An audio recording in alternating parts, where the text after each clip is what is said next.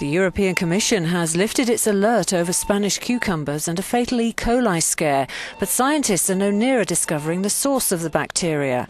In Hamburg, at the heart of the outbreak, the state's mayor and health minister gave blood to help the rising number of victims. They remain suspicious over the source.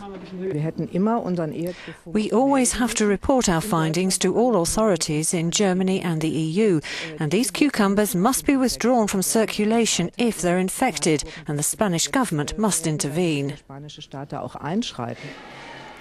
In Spain, the government is considering intervening, but with the aim of claiming compensation. The impact on the country's agricultural sector, after Spanish produce was blamed for the E. coli scare, has been devastating.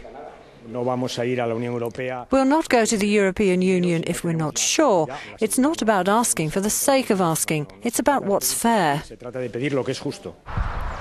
And it's not just Spain feeling the effects. With 17 people now dead and 1,500 ill across 8 European countries, consumer confidence in fresh produce is at an all-time low.